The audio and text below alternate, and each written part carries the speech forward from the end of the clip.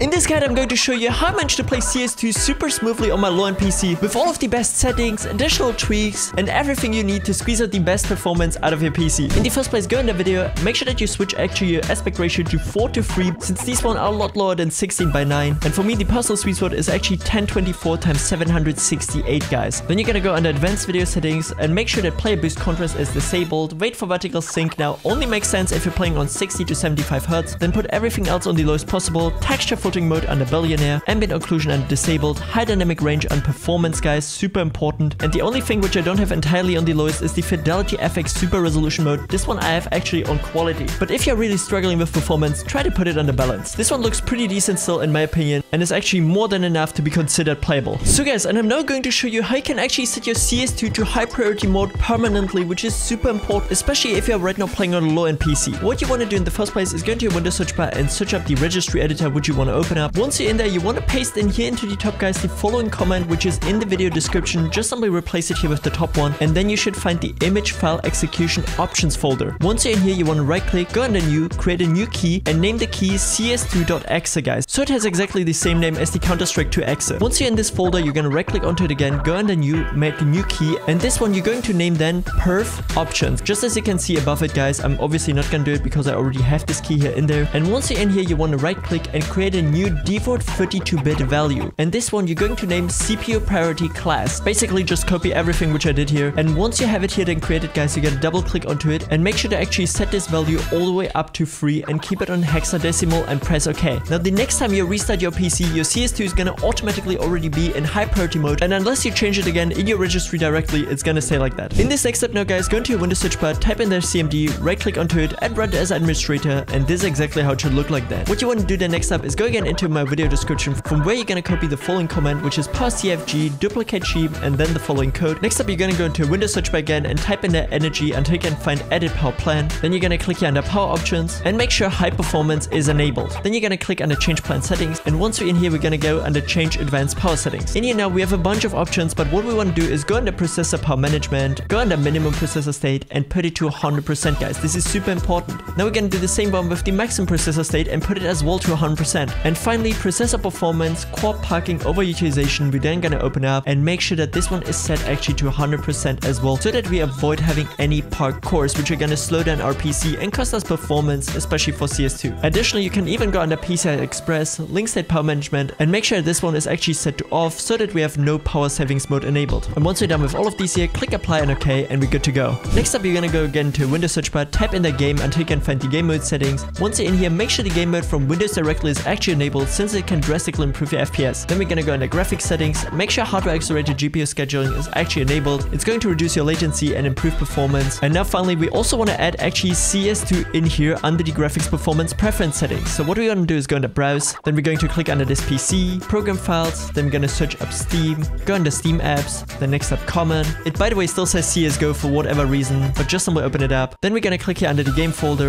then under bin, Windows 64, and then we have the CS2 exe. Once you edit it, guys, you're going to click here under options and make sure to actually put it on the highest performance, guys. Don't leave it under power saving or let Windows decide, straight up high performance, and then click under save.